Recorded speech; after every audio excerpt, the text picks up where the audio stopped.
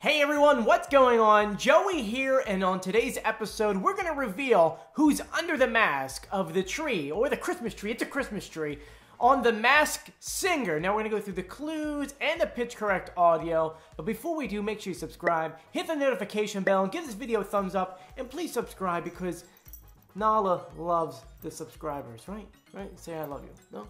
Well, let's get started. Now, for those who are new to the YouTube channel, hi, how are you? My name is Joey Contino. I'm an executive audio producer here in beautiful New York City where it is freezing. Can someone please turn on the heat? Anyway, it's my job as an executive audio producer to go out into the world every single night and find audio for stations. That's whether it's TV, maybe it's music, you never know. Could be anything. Now, when that audio sounds bad, it's also my job to make it sound good. In order to do that, I could either EQ out a frequency, maybe pitch something up, maybe slow something down. It could be many different things. But every single week, The Masked Singer airs these clue videos where the celebrities talking and giving us clues about themselves.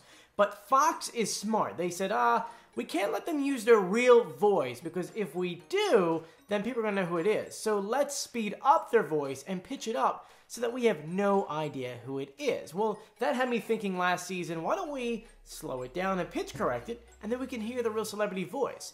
That plus the clues, we could reveal who is under the mask. And right now, we're going to do that with the tree, or Christmas tree, whatever you want to call it.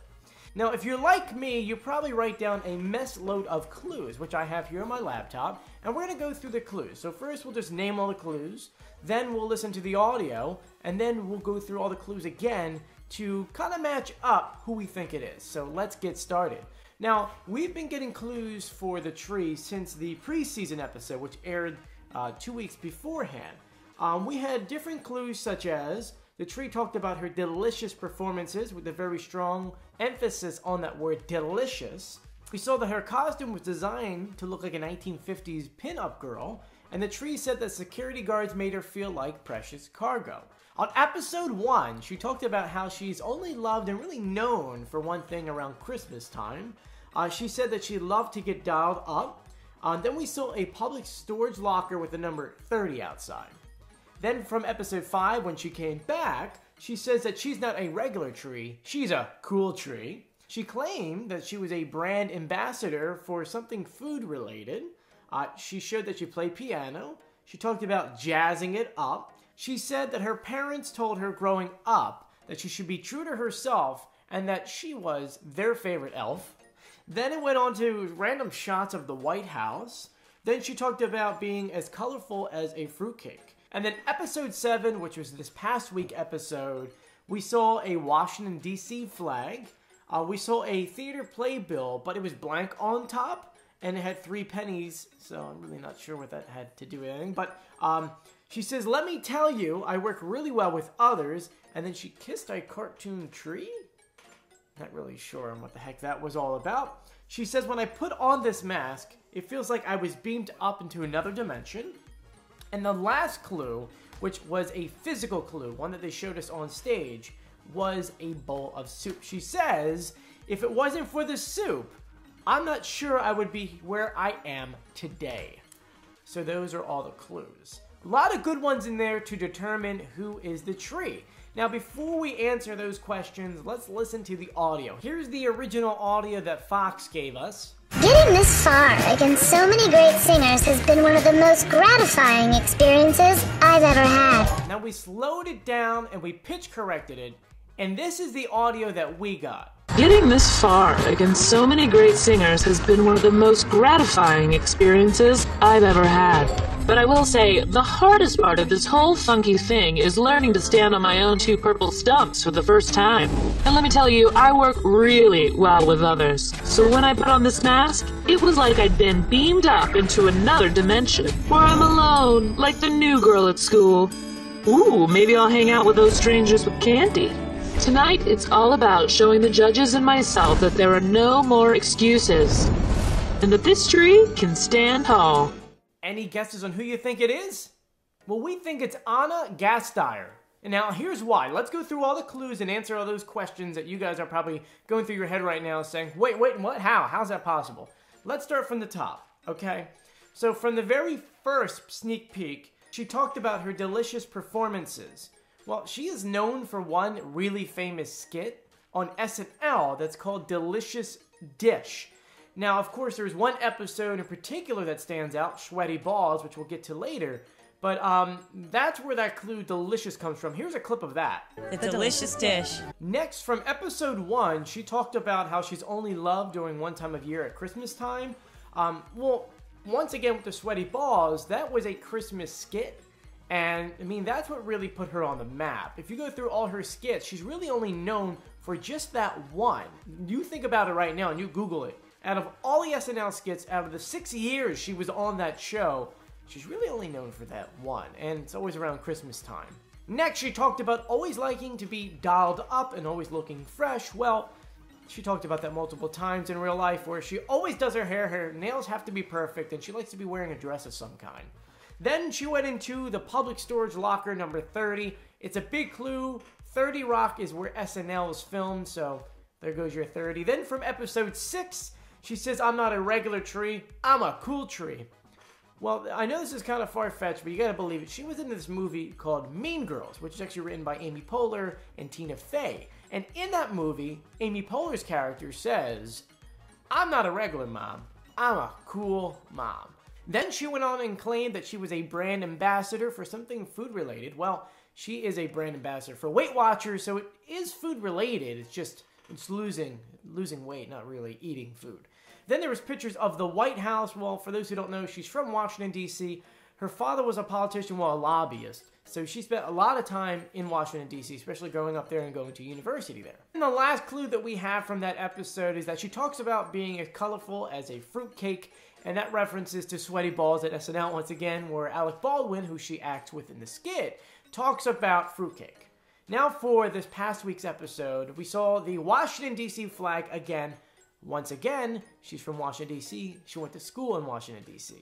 Then we saw the playbill that was blank, which refers to her doing, a multitude of different Broadway shows. And that's probably why they left it blank, is because she's been in so many of them, she can't just put one to be recognized in. Then she talked about always working well with others, which refers to her really never being her own solo act. On Broadway, she was with a group. SNL, she was with a group. Always acting in movies as a group. And this is the first time she's in her own solo career, which we'll get to a little bit later. She said that when she puts her mask on, she feels like she's been beamed up to another dimension. That is a reference to her TBS TV show, I think it's called People of Earth. And then last clue that we have from this episode was a physical clue, which was soup. Which, for those who don't know, she got her start on a little TV show called Seinfeld on the episode titled The Soup Nazi, where I know she's only in it for a few seconds, where she goes in to get soup and was denied soup. And from there, she got a lot of her big roles just from that one episode.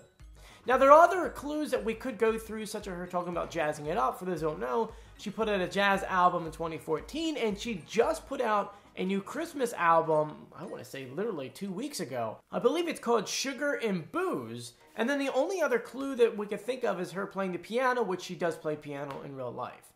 Now, I want to know, do you agree with me? Do you disagree with me? Let me know in the comments section. Now, I do want to go ahead and play the pitch correct audio for the rest of the contestants. That way you guys can listen to them and also guess in the comment section below. So here you go. Last performance, I let my guard down and sang from the heart. But let's be real, I'm used to my voice winning over the ladies. What's up, Nicole? After I put on a good show, I always like to break bread with the homies. And this is how we do it. Feel free to snoop into my life. You'd see that my pops taught me how to serenade the ladies, and I hadn't stopped since. So Nicola Majig, tonight this song's for you, and I ain't too proud to beg. Rehearsing for my last performance, there was an accident, and I suffered an electric shock that nearly knocked me out. All my insecurities about performing resurfaced. But I couldn't let that setback stand in my way. Becoming the butterfly has reignited a love I've had since I was 7 years old. I found others modeled just like me and was welcomed into the choir's joyful noise. It made me feel safe, even in the hardest times. This bleeding love has given me the highest of highs, but sadly led to the lowest of lows. As the butterfly, I am taking charge and reclaiming what I thought I'd lost, because this is what I was meant to do. Performing under this mask has been so liberating. Like I have nothing to lose.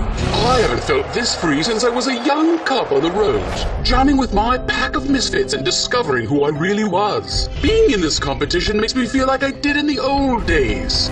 People say that a leopard can't change their spots, but that's just not true. I'm a fresh new edition of the old me.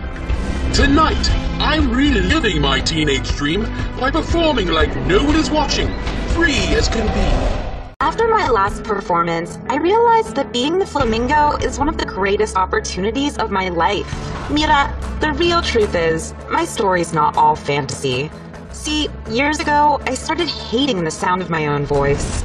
And being on stage became one of my biggest fears. But now as the flamingo, when I hear I've done a good job, I'm relearning how to say thank you.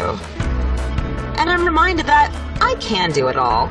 I've danced, sung, and acted my way to the top. So tonight, it's going to just be me and my voice. And I'm finally okay with that. Thank you for helping me see that this bird is anything but basic. When I started this competition, I never would have imagined I'd make it this far. Hearing all the love for these past few weeks has made me feel so grateful. Let me tell you, the story of my life didn't always look like this. I didn't take the conventional route to stardom. And while there were tough times, I wouldn't change a single moment.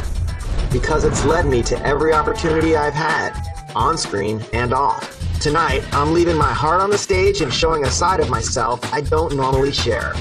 Because I'm not ready to take this mask off anytime soon. Getting this far against so many great singers has been one of the most gratifying experiences I've ever had.